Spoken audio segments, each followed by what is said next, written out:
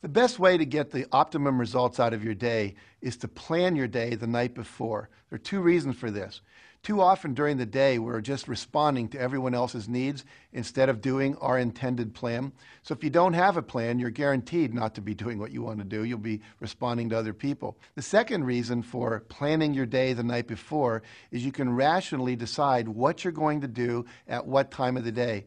Too often people just work from a to-do list. What you want is to schedule exactly what you're going to do at what time. Schedule how long you think it's going to take. And by doing it the night before, here's the payoff.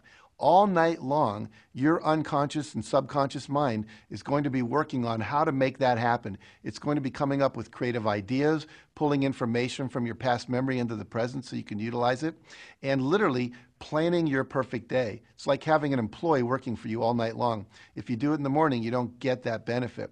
And then start to work your plan. Plan your life, work your plan. You're going to be very, very successful.